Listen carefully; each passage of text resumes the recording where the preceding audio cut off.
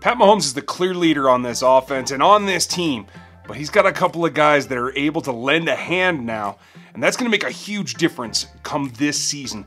They got off to a great start, and we're going to get right into what's going on at Chiefs training camp.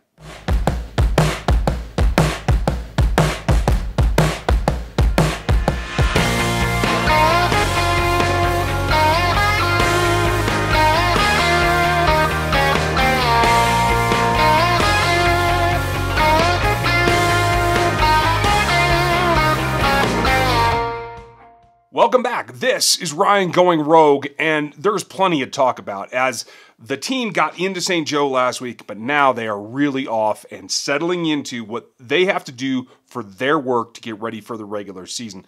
First padded practice has come and went, and they've gotten a lot done. There's plenty to talk about, and I could do 6 videos on what's gone on so far in just the first 5 practices, but what we're going to talk about today is specifically who's leading this group beyond Patrick Mahomes.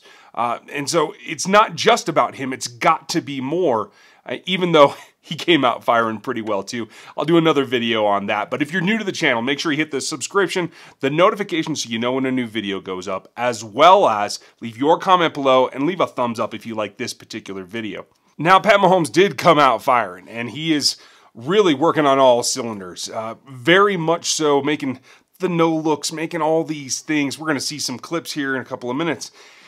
And as he's gone through, it really illustrates that the work that he's done in the offseason has allowed him to pick right back up where he was, trying to take those steps forward and doing the little things that he does that is so unique to him. And while that's great, it can't be done all by himself. And he had a couple of run-ins so far this week with the 2 guys on the other side of the ball that are now in charge of leading it. And first was Tyrann Mathieu, who I think has come in and really set from day one the tone that he is going to be a vocal leader, a guy that the rest of this defense can look to and can take inspiration from, particularly in the secondary. But that's not all. There was a play early in the week where the ball was stripped out and Tyrann Mathieu ended up with it. We're going to take a look at it right here.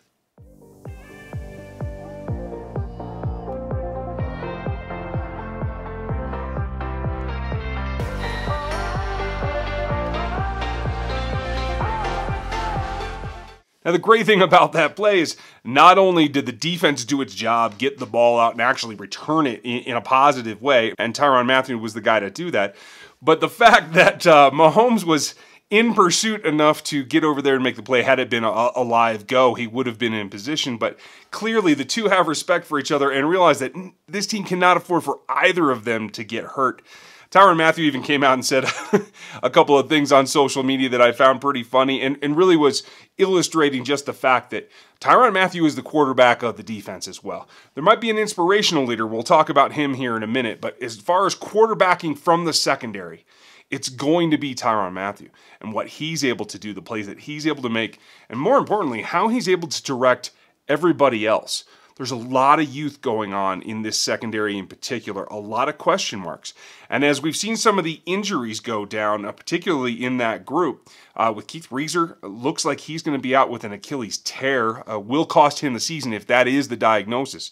That's a guy that they were looking to step into once Bashaud Breeland had been injured on the first day. Just a laceration to his thumb. He did return later in the week. And looks like he's going to start getting reps and getting back into speed. And it shows you how thin that particular group is. In fact, I may have to do a whole different conversation on that one. But what that means is guys with less experience are getting more reps. That's great for learning, but it's not great for consistency. So that falls to your leadership. And Tyrann Mathieu is the guy that needs to do that. He's started out with Dan Sorensen backing him up as the deep safety the first couple days of practice, and Juan Thornhill has been coming on strong since then. I'll do a rookie wrap-up here probably next week so we can see the progression that the class has made. But just leave it to be said that plays are being made by Juan Thornhill as well as Tyrann Mathieu back there in the back of the defense. And one place that there aren't a whole lot of rookies making an impact yet, and that's along the defensive front, because The Chiefs have gone out of their way to build up a front with experience that they can rely on to make plays. And as much as Tyrann Mathieu may be the quarterback of the defense, the guy that's in charge schematically, there's got to be an alpha dog too, a guy that's inspirational, a guy that pushes guys, that calls guys out. That's uber important, and it's something that, while Tyrann Mathieu can do in a certain sense, the big dudes don't quite listen to the little dudes as well. There's got to be somebody in that front, and Frank Clark is obviously it.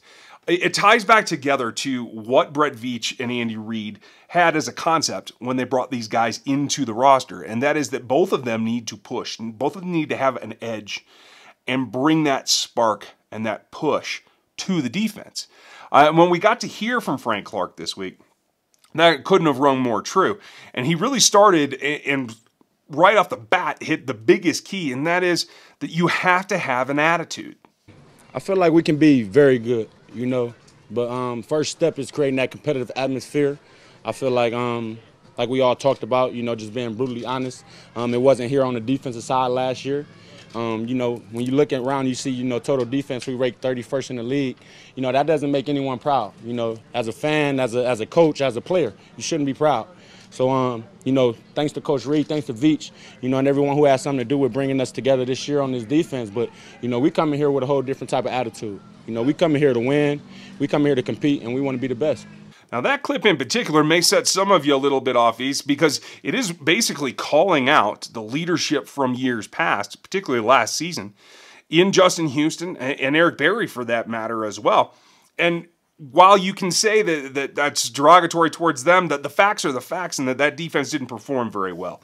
And you have to take what is going to be the future and move on from it. So even if you felt like that stung a little bit, it's good for this defense to hear those words. It's good to get a new attitude, a new leader in that room, and let everything flow from him. Let him be the guy that says, forget about the past, focus on now, and let's be better. We'll talk more about how Frank goes about doing that here in a couple of minutes. But first, I want to make sure to emphasize that it's the coaches that are leading the parade. And you can hear when star athletes refer to the coaches. And the thing about Spagnuolo is we've heard the term energy from him. He's very hands-on, working with individual players, pulling them out of meetings, taking them to the side here in training camp as well, and really digging into it. And Frank also had a couple of things to say that show you that it's more involved, and he's really gone all in exposing the entire team to what his scheme really is going to be. Yes, and I'm not going to lie, you know, Spag's legendary coach. You know, he came in, he threw everything at us, you know, in the spring. He put the whole script out there and, you know, put it into our hands as the players and, you know, to really invest our time into learning this playbook. You know, you look down the history of him, you know, him coaching with Coach Reid in Philly, him coaching, you know, this wonderful New York Giants defense. He's just a great coach. And it's no mystery to when, you know, guys adapt to, you know, his calling, adapt to the things he's saying and just, you know, fall in line, the success we can have. Now, having the entire defense at your fingertips early on in camp gives you maybe an overwhelming feeling, especially if you're a younger player. But in general, it gives you the tools to have it all in front of you, to let the bigger plan lay out in front of a playbook. And that's a big, big plus. Frank Clark had something interesting to say about that as well, about the state of what Andy Reid does and how things have to be when you are training in this area, under this coach, in this particular camp. Ain't nothing like an Andy Reid football camp, I'll tell you that. Very competitive, the reps high intensity. I can tell you we literally condition as we're practicing, and that's the one of the main things. It was kind of similar in Seattle with Coach Pete out there, but out here, you know, it's a whole different world. This ain't Seattle. You know, it's kind of a little bit more humid out here, weather a little bit different, a little bit more muggy, so it take a whole different attitude. You know, you got to come to work ready. You got to come to work hydrated. They telling me now, you know, I got to get IVs and stuff. I got to stay hydrated. I got to stay up to par on my waters and stuff so I can come out here every day and compete. And all those things come back down to attitude and energy, just like we're talking about with Frank Clark, because that's what he brings. He's not going to let anybody take reps off. He's not going to take anything lying down, basically. He's going to push everyone to their brink to be better, to get better, to play better.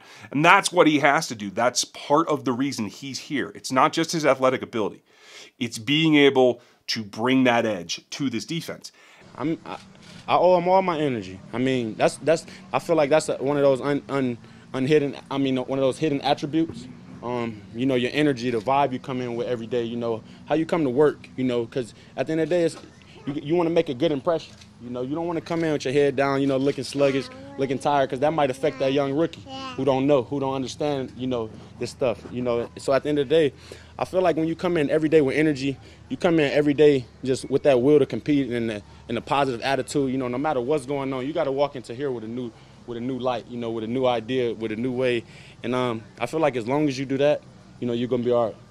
And it's not just him, because he's got to work with somebody else. And the pairing, and we talked about this on the Locked On Chiefs podcast last week, the pairing of him and Chris Jones together, especially now that Chris Jones is back in camp, putting things aside, getting down to business.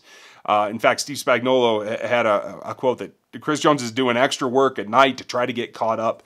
But Frank, I think, is pretty confident in what he and Chris Jones are going to be able to do together. I tell you, Chris is going to make my job way easier. I'll tell you that. We're going to have a problem, though. We got to share some sacks. You got to share some sacks. We're getting a lot of sacks, you know. You got to have to share some. Man, with Chris, I mean, man, look at the film. I mean, the guy is an extremely talented football player. He's extremely gifted. There's so much more I can do with him. There's so much more, you know, he's a great athlete. I'm a great athlete. You know, I'm a little bit faster. So he a little bit stronger, but nah, we go figure it out. And at the end of the day, the defense has got to continue to make progress. But at the end of the day, what we see here so far is that the competition in camp has already leaped well over what we saw last season. And last camp, there were still question marks about Patrick Mahomes, about what this team could be. Now, all that seems to be wiped off the table, especially the way people are performing, and the defense has got to step up. And it's good to see them do that. And, you know, Frank put it this way. I feel like we did wonderful. We want to know. We won today for sure. Defense, we won today for sure. A win today is what it's about, so you can get to the next one and try to win again. And that's really what it comes down to, and that's what his leadership, Tyrann Mathieu's leadership, and Pat Mahomes' leadership comes down to. Continue to work, continue to grind right now, because this is it. This is where this team is going to be forged. I'm looking forward to it, and I think they're on the right track. I want to know what you think. If you like the video, leave that thumbs up, but definitely leave your comments below. What are you looking for? What are you concerned about? How do you feel about these two guys in Tyrann Mathieu and Frank Clark being the opposite side in terms of leadership for Patrick Mahomes? Leave your comments down below. Thanks for watching today. Make sure you check out these videos, and I'll talk to you next time.